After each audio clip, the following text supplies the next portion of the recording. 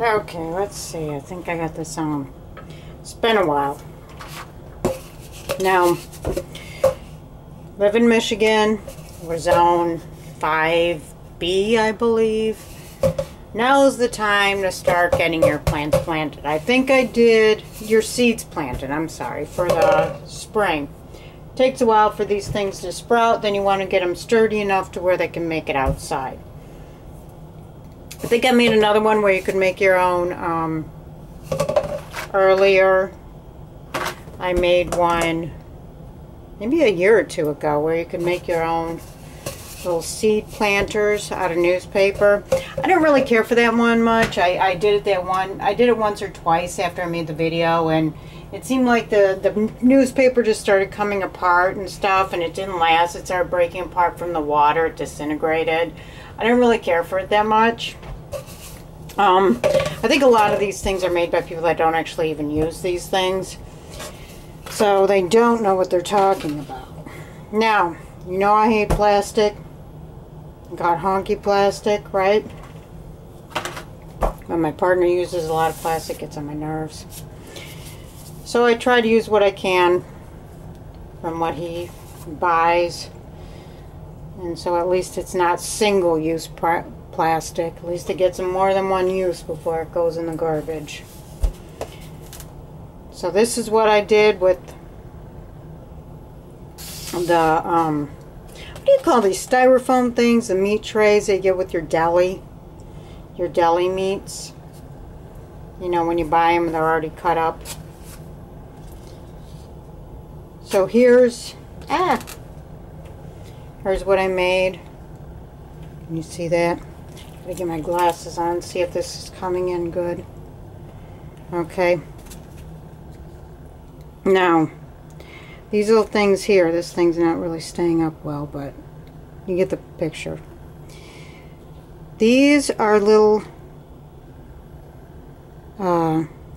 paper towel rolls, bathroom tissue rolls cut up. And I'll show you quickly how to do this. This one, okay, you want to get some, I use plastic. It'll hold up. You know, it won't disintegrate with water. What I do is, forgot my ice pick, but you can use it. I used an ice pick. Just let me see if I can do this here. You can see this. Again, I'm just using a camera, regular camera. Let's see if you can see what I'm doing here. You probably can't. Here, let me see.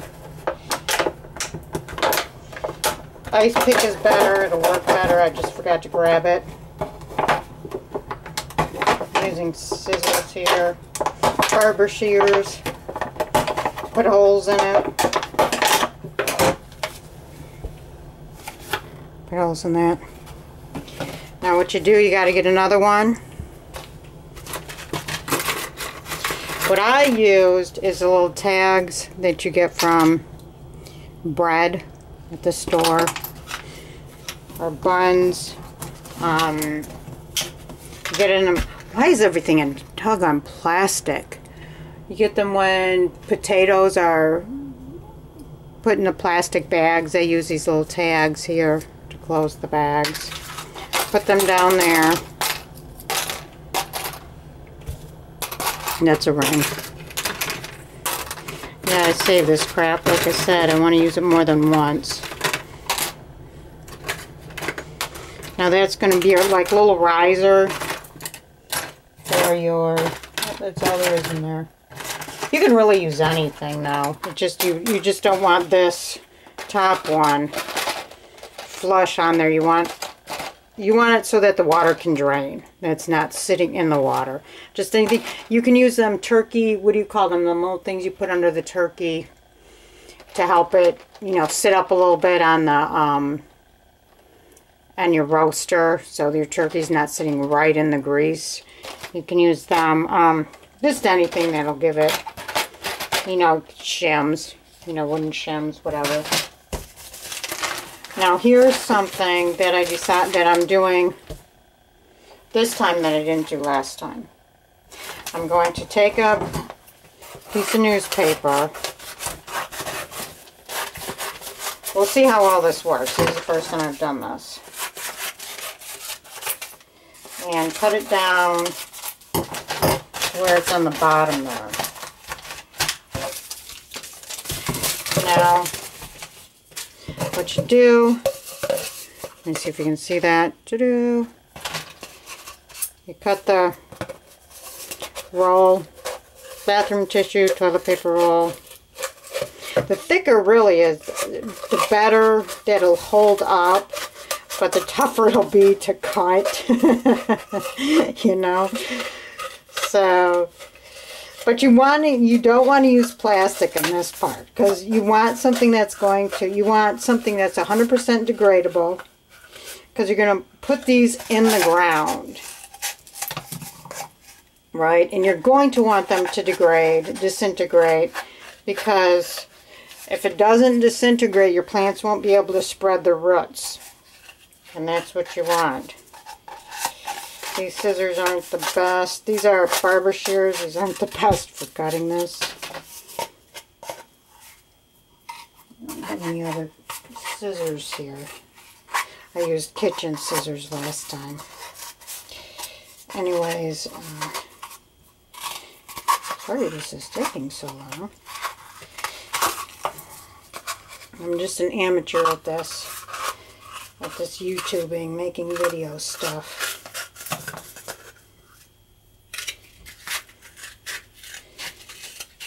Okay, so I guess I didn't have to cut all of them. I'm going to cut this down a little bit more so it fits in better.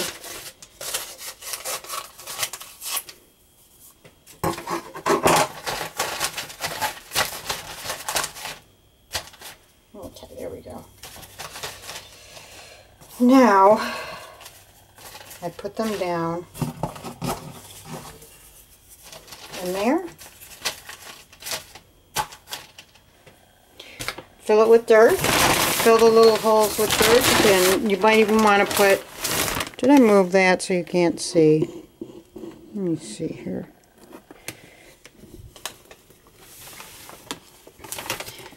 Put in the dirt. You might want to put a little dirt around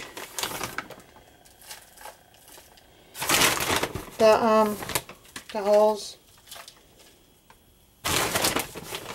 Make sure you put the hole, you know, fill it up pretty good. And you're going to want to fill it all the way to the top. Okay. I'll stick one more in there.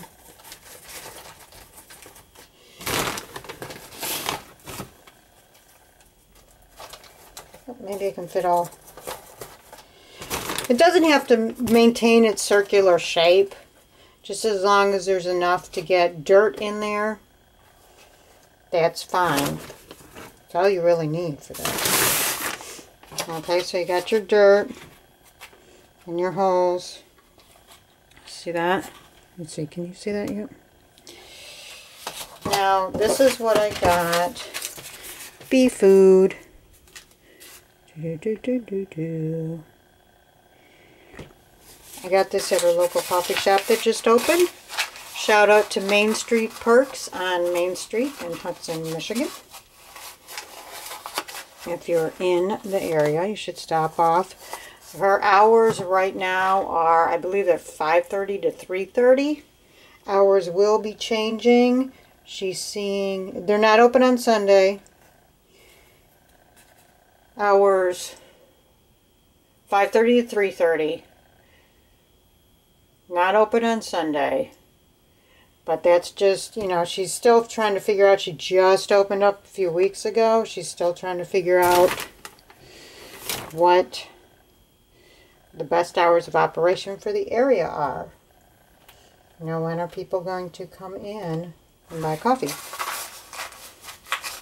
Anyway, so you see I'm putting in the seeds. Let me see, I can move it over here. The seeds, I'm putting 2 seeds in every hole. And if you have to add more dirt, you know, you push it down. Sometimes the dirt's like a little springy when you put it in. And then when you put the seeds in, it kind of pushes the dirt down. So you got to put more, you know, you push the seeds in, put more dirt so you make sure it's covering the seed enough so that it can sprout and it won't be exposed to the air. Because some of these seeds, some seeds do okay, you know, being exposed to air. Some seeds do better if they're exposed to air. Some seeds don't.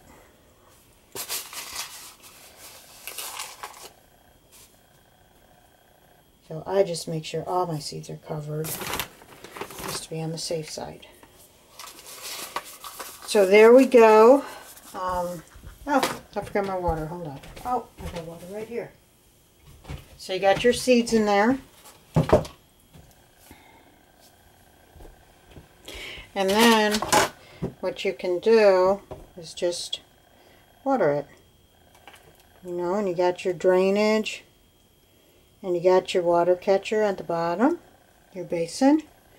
So anything that drains out, don't water too much because your basin is only so deep, you know, and if you water too much, it's going to overflow the basin and it'll overflow and then you have a mess to clean up. And it might even ruin, like if you have it on some type of nice wood with a nice finish, or no finish is worse, then it might ruin your finish, it might ruin your wood. So you're going to want to make sure to be, and these don't need that much, especially right now it's winter time, and even though it's not winter time in the house, it still is like dry. If you're that worried about it, you know, not getting enough water, you could always fill the basin with water and then just let it absorb it from underneath as it needs to be. But just, you know, even just a spritz bottle, just spritz it maybe once a week, just depending on how dry it gets. You know, your house, if you have a humidifier, you won't need water as often because it won't dry, the soil won't dry out as quickly. But I recommend not, and I know this is a very popular thing, but I recommend not putting any type of plastic wrap over it. I would only do the plastic wrap like if you're growing cactus, right? Because cactus, some cactus at least, do better in humid climates. And your cactus is, if you're in Michigan, it's going to stay in the house pretty much the whole year. I don't know anybody in Michigan who puts their cactus outside in the summer. With these plants that are going to go outside, I've never successfully had a plant that I planted from seed transfer to the outside if I had put some type of plastic over it, or even in like them indoor nurseries where, you know, it has like the big dome and it's supposed to keep the humidity in, whatever. I've never successfully transferred from that. Every time I let that, you know, took the cover off, the plant would die. So I recommend as close to what it's going to be outside when you eventually plant it outside. Have it that way. You're not going to have that plastic on the plants when it's outside. So don't do it when it's inside. I have had success, mostly success, more success than failures, when I just did not put any type of plastic cover on it. Didn't put it in any type of nursery in the house. You know, if you have a nursery outside, it's a different story. You know, but inside, I think it's just too much of a difference. I don't understand why, but I've talked to other people and they have the same problem. So this is what you're going to do. You can plant these right into the ground because the roll will disintegrate. So as your plant's starting to stretch its roots, it'll start, you know, it'll either already be corroded or it'll start corroding. Plus it has a little bit of give, if you notice. you know, I don't know if you can see that. It has a bit of a give, you know, so once even if it's not starting to corrode, there's enough to where it'll have enough give for it. Of course, don't put the plastic in the ground. You don't want to do that. The newspaper will help keep the, you know, help keep the soil in the tubes if you want to, you know, if you ever decide you want to lift up the tubes for whatever reason or whatever. What was I going to say? There was one important thing that I was going to say. Oh, when you plant them, I would recommend not watering for at least 2 days prior to planting. You want the soil to be dry. If the soil's wet, and I've done this, even in them plastic planters when I buy them from the nursery, the soil will just like disintegrate when you take it out of the cell. I'm going to call these cells because that's, you know, each one of these things I'm going to call them cells because that's what they call them at the nursery when you buy them in the plastic thing. Each individual plant is a cell, right? So, or each individual divider is a cell. Usually each divider has only one plant. Well, I've done this with things I've planted from seed, and I've done it when I bought the plants from the store in the plastic planter cell things. If the soil is wet, when I try to take it out of the cell, the soil will just go and just scatter everywhere. So if it's dry, it's more compacted. It'll stay together better. So you don't have to worry about these roots being exposed to air and unfamiliar soil when you're putting it in. It'll still be in its soil that it's used to. So anyways, I think